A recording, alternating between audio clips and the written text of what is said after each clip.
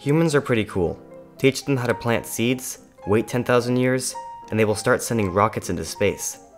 That's pretty fast considering we did it in 0.015% of the time that the dinosaurs were around. And they literally did nothing but die. Our secret tool? We pass information on by ourselves instead of taking the much slower process of naturally evolving.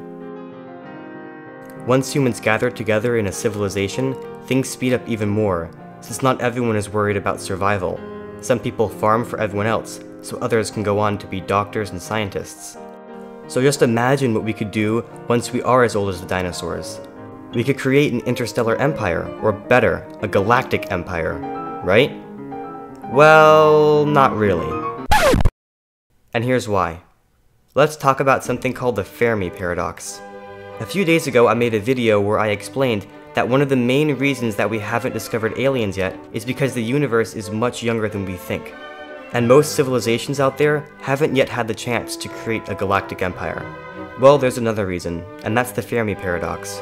Because civilizations like ours advance much faster than nature, if an alien race started just 1 million years before us, they could have already colonized other systems by now. So where are they?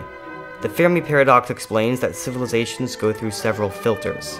A filter is basically a major challenge that a civilization must overcome, or else they die out. We are going through one right now, not blowing ourselves up. So the reason we have not been contacted by aliens is that all civilizations have died out. That means that it's inevitable for our civilization to die out. That's not so uplifting. Well, I'm going to explain a much more optimistic filter that keeps civilizations from colonizing the galaxy. Elon Musk believes that we are in a simulation. His reasoning?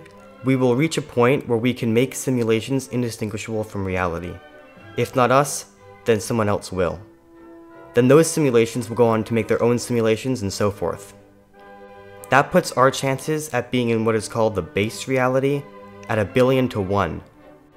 I agree that civilizations, including ours, have the potential to get to that point, but I think that civilizations will use the technology for something else.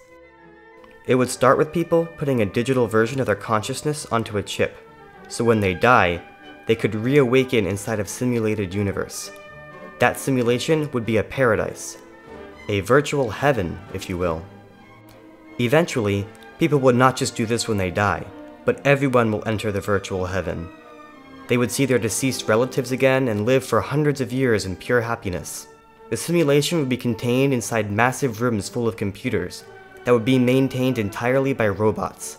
The computers would be powered by large nuclear fusion reactors and would be put onto spacecrafts and sent into deep space, as to avoid any natural disasters on their home planet. That could keep the simulation running for millions of years. Moreover, colonizing the galaxy is hard.